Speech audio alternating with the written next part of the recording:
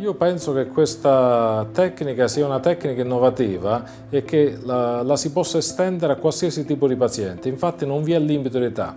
Nella casistica personale infatti sono stati trattati pazienti con età compresa tra i 18 anni e gli 83 anni.